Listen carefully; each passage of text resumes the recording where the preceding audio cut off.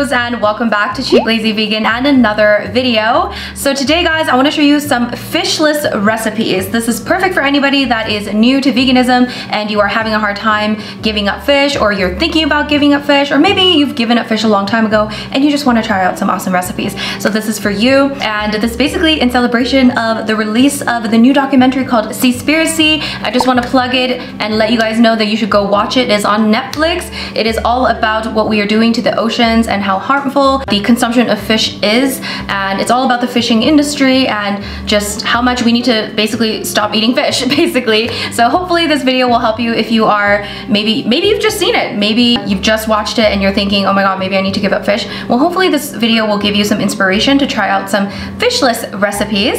So yeah, without further ado, let's get started.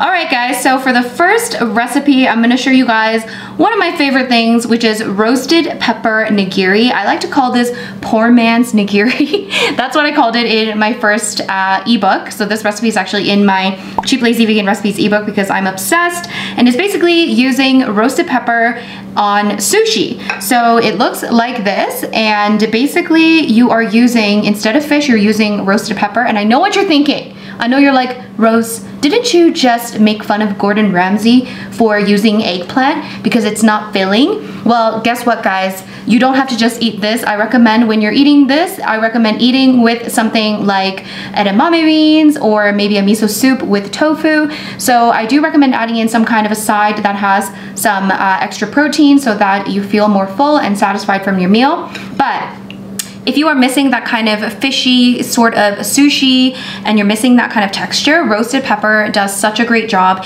and it just tastes great regardless of whether or not you're trying to make it seem like fish. It is so good, you guys. I highly recommend trying it out. It's actually quite easy. It just takes a little bit of time in the oven. So I'll show you guys how to make it now. So first I just cut it up, and then I just kind of take the seeds out. You can do this at the end as well after you've roasted. But yeah, you just want to cut it up. I just kind of cut it in half, because you can cut it more later. So cut it in half, and you also want to be preheating your oven. I like to preheat it to about 400 degrees Fahrenheit. I feel like I change it every time I make this. It doesn't really matter, but yeah, 400 degrees to maybe 425 would be a good amount. So yes, so we've got this ready. This is the ingredient that we need. This is so simple guys. Okay, all you have to do is bake this now. You want to bake it. Take the pepper, and then you just want to put it on a baking sheet. I don't think it matters like which way you actually roast it, but all you do is put this on a baking sheet and then just bake it for about quite a while. I would say at least 40 minutes to 50 minutes. I'll show you kind of like what you want to look for, but you almost want to have like a little bit of a burning, you know, thing going on, okay? But anyways, I'm gonna bake it. I'm gonna start with 30 minutes, see how it looks, and then go from there. Let's throw this in the oven. I have the oven at 400 degrees Fahrenheit. Alright guys, so while the peppers are roasting, you also want to make sure that you are cooking up some rice. That's what I'm doing right now. I have a rice cooker in the back doing the magic, and you want to make some sushi rice. So I like to use either short grain brown rice or just sushi rice. It's kind of like the same thing. Basically, you want to use short grain because short grain rice is going to be sticky, and it's going to basically allow you to actually make sushi. If you use anything that's like not short grain, it's going to break apart and you're not going to have sushi, okay? So you want to use sushi rice or short grain rice, brown rice or white rice, whatever you want. It's cooking right now, it's making some noises, it's very distracting. Anyways, so cook that up so it's prepared and ready to go for you to make your sushi. So I believe I roasted mine for almost an hour, so I would say about 50 minutes to an hour, maybe even a little bit longer. You basically want to roast it so that it's super easy to peel the outside layer, which I'll show you later. And while the peppers are roasting, you can prep your rice. So for 1 cup of cooked sushi rice or short grain rice, I like to mix in 1 tablespoon of rice vinegar, a generous pinch of salt, and a generous pinch of sugar. Set this aside to cool, and then once your peppers are cooled down, you can peel the outside layer. There's like a thin outside layer that you should be able to peel relatively easily. This might be a little bit annoying, but also very satisfying when it peels very easily. After you peel them, I just cut it into long shapes like so, similar to how they cut fish for nigiri, so that you have these kind of long pieces. Then using damp hands, I just shaped the rice into little oval shapes. Mine was a little bit more difficult because I was using brown rice, but it still worked. I recommend using white sushi rice because it's just easier, okay? Because it's gonna stick better. Anyways, remember, I'm not a sushi chef, so I'm just winging this, okay? So once you have the little rice balls, just place a piece of the roasted pepper on top, and I just added a little jalapeno piece on top of each one just to decorate. Here is the roasted pepper nigiri. Beautiful, guys, beautiful. It is so fantastic. I am so excited. So, soy sauce, dip, and I top mine with a jalapeno because you need a little garnish sometimes, you know?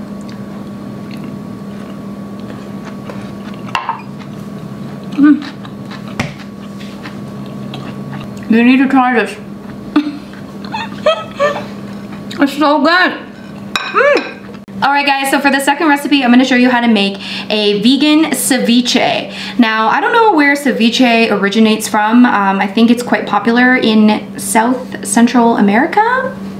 Not sure. I think it's popular in Peru. Correct me if I'm wrong. Anyways, so normally ceviche is basically kind of like a fishy dish that has a lot of lime and it's like mixed in with some vegetables. Like it's very fresh tasting. So I made a vegan ceviche. I think I showed you guys how to make this on a previous video, but I'm showing you again. This is so delicious. Instead of using fish, we're using hearts of palm. And if you guys don't know hearts of palm, it usually comes in like a can or a jar, and it's very, very good. It kind of has a fishy flavor in my opinion, and it goes so well with this dish because it's very fresh tasting. And yeah, it's really easy to make. All you have to do is just chop some ingredients, put them together, and then that's pretty much it. So here you go. Here's how you make the hearts of palm vegan ceviche. First, I'm going to take a can of hearts of palm and I'm going to chop each piece up into smaller pieces.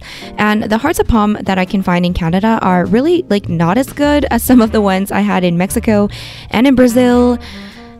Those countries, it just tastes better. Okay, but anyways, I digress. So you want to add the pieces into a large mixing bowl along with some chopped tomato, some canned chickpeas that I've rinsed and drained, some diced red onion, chopped cilantro. I also have some chopped jalapeno. If you don't like spice, leave this out, okay? And then I also like to add some avocado as well. And then all you do is squeeze some fresh lime juice and also add some salt. And I also added a little bit of black pepper as well. And then you just simply mix this baby up and then it's pretty much ready to go and it's ready to eat. This is so delicious, so simple. You can eat this on its own or you can eat them with like tortilla chips and you can top them on crackers like so. And I don't know, just eat it however way you want. It's so good and it's so fresh. And yeah, I hope you guys enjoy this. Okay, I'm just gonna have to try it for you guys because I want to taste it, okay? So you can put this on a cracker. You can eat this with like tortilla chips. I think that's how a lot of people eat this. You can eat it however way you want, okay? I'm gonna enjoy mine on this like cracker thingy, canapé.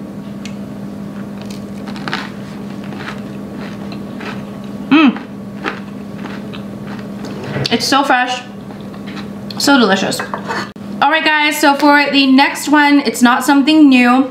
I'm gonna show you how to make a chickpea tuna salad. I know what you're thinking, Rose, you make this like every video. Okay, I get it. But I couldn't do a fish-free recipes video without showing you how to make chickpea tuna. Remember that there are some people that are new here. Okay, welcome, hi, how are you? Anyways, so yeah, chickpeas, for some reason, have a bit of a tuna-y feel, if you will.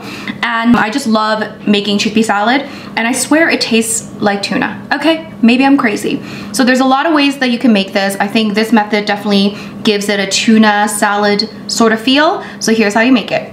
We're going to be using a food processor for this, not just because it's super easy, but I also feel like when the chickpeas are more finely mashed and everything is more finely chopped, it tastes a little more like tuna salad, but maybe I'm crazy.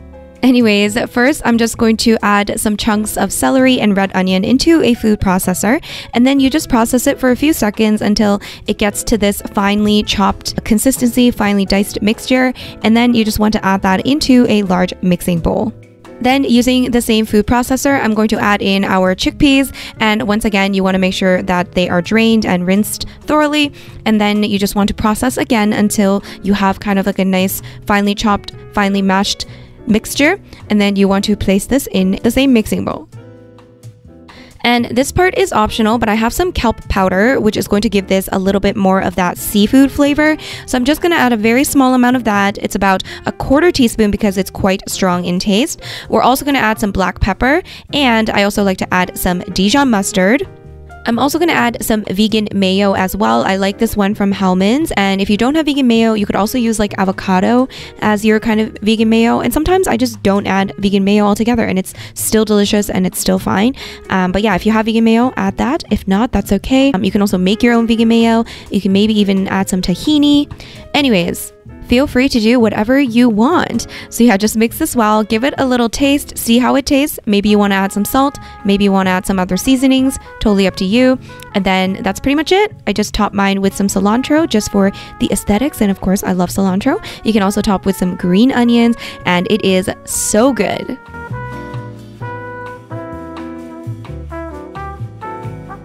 Alright guys, so you can of course have this in a wrap, in a sandwich, on a cracker, on a rice cake. Yeah, let me give it a try.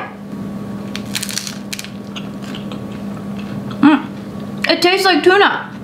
It gives me the same vibe, okay? It's better than tuna salad because you are not hurting animals, and it tastes great. It doesn't have the fishy stank. You see what I'm saying? So try this out, you guys. It is so good. It's so easy. And this is definitely going to be a staple in your vegan fish-free diet. All right, you guys. So this recipe, of course, once again, this is a classic vegan recipe. This is going to be the king oyster mushroom scallop recipe. This is very popular among the vegan community, guys, because king oyster mushrooms, for some reason, again, have a bit of a scallopy sort of taste and look. So it's perfect for this recipe. Now, another thing I want to mention is I would not just eat this on its own. Don't think that you can just replace scallops. Again, scallops are higher in protein, higher in calories, so you want to be replacing or adding something else so that you are feeling full. So if I was having this with, for example, spaghetti or pasta of any kind, I would definitely like to add in some sort of a protein, maybe some beans, maybe some tempeh, maybe some mock meat, just so I can replace those calories and I can feel full. But anyways, this is so good, you guys. This is one of my favorite things, and yeah, I just think it's really tasty and it's perfect. This is how you make it. This is so easy, guys. All you do is take some king oyster mushrooms. I find mine at the Asian grocery store. I don't know about you guys, but that's where I find mine. And you just want to cut off the head and the bottom part and just use that middle part. But don't throw away the head because we're going to use it in the next recipe. Then you want to cut up the middle part into maybe about 1 to 1.5 inches.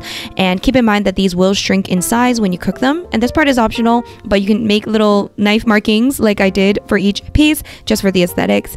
And then let's go to a pan, add some vegan butter or some oil, and then you can just cook each piece until it is nice and golden on each side.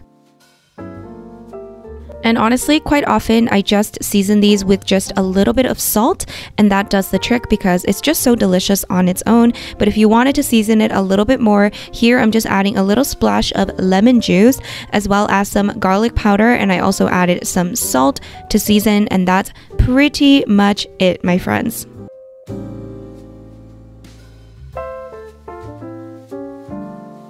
Okay guys, well, you know what time it is. It is time to taste. It's time to taste. It's so good. It's seriously, like, I love the texture. Even if you really don't add anything but salt, it's so tasty. Definitely try this out. Alright guys, so for this next recipe is something I just randomly made up, and I think it's tasty. So it is a sushi recipe. Sushi is one of those things that I was really afraid to give up. I was like, oh my god, I can't be vegan because I love sushi so much. And thankfully we can be creative and we can make vegan sushi taste really great. So this is going to be my version of creamy scallop sushi. I don't know if you guys have this where you live, but it's something that I remember when I used to eat fish. I used to love this thing called creamy scallop. So instead of using scallops, we're actually taking some of those king oyster mushrooms again. We're going to chop them into smaller pieces, and we're going to also add some soft tofu, which gives it a nice kind of creamy, kind of consistency, and we're gonna make it into sushi. It is so delicious. This is how you make it, guys.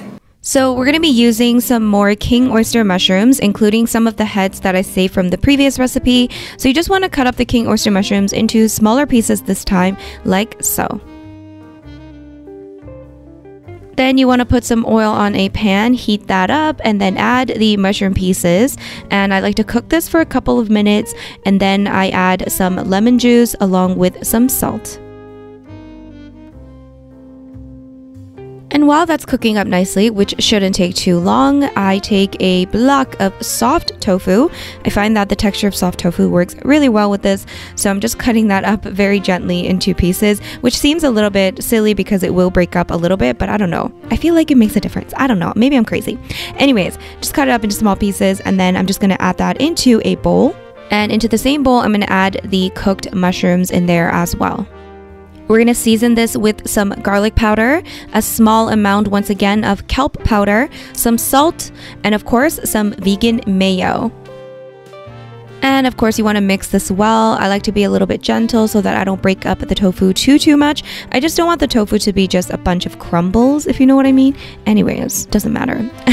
Anyways, I'm going to take a nori sheet and we are going to cut them into long pieces like so. And I also prepared more sushi rice the same way that I did the first recipe. And then I make some oval shapes like I did before with damp hands. And then I took the seaweed pieces and I wrapped it around the piece of rice, and then I sealed it with some water. Okay? And then I just simply spooned in some of that mixture, the mushroom and tofu mixture, into the sushi. There's like a little pocket, you just kind of put it in there. And again, I'm not a sushi chef, but I was pretty proud of these, okay? This type of sushi is called gunkan maki, apparently. And if you want to try making it yourself, I will link a tutorial in the description box because that's what I followed. And yeah, you can of course use this mixture for other types of sushi as well. Like you don't have to make these. I feel like these are a lot hotter. You can put these into like cones or into rolls. And yeah, just have fun with this mixture. It's super delicious and you can do whatever you want. Okay, so we're gonna have to try this, okay?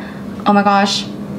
It's so beautiful. I'm actually very proud of myself that I made this. Okay, I am. I followed a tutorial, so maybe I'll link that tutorial down below because I don't know if I did it like super well, but you know what? It stayed together. So let's try this. Ooh. I'm so excited. Yay! Oh!